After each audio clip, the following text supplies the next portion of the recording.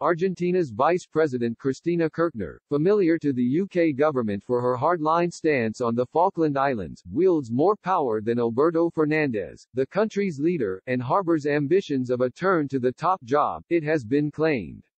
Mrs. Kirchner served 2 terms as the country's president, from 2007 to 2011, and 2011 to 2015, having succeeded her husband, Néstor Kirchner, Argentina's president from 2003 to 2007.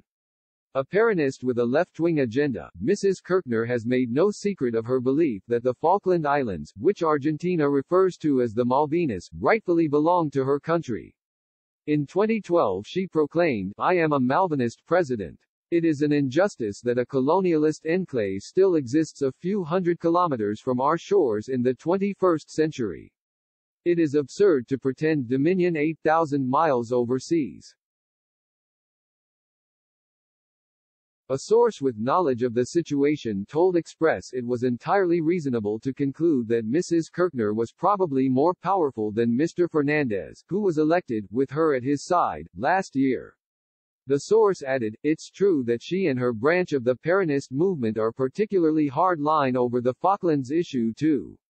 The governor of the province of Tierra del Fuego, Gustavo Malella, is also a Kirchnerist, and very hard-line over the Falklands, and in Tierra del Fuego they claim the absurdity that the Falklands are part of their province." Considering the reasons why Mrs. Kirchner, whose husband died in 2010, and whose son Maximo is also a member of the Argentinian Congress, remained so influential, the source explained, unlike most vice presidents she brought a huge number of votes to their joint campaign in the presidential elections. So she was always going to be influential. And it's no secret that she would like to be president again, and she will be if Fernandez gives up. But I think people are surprised at the way she has already become so powerful.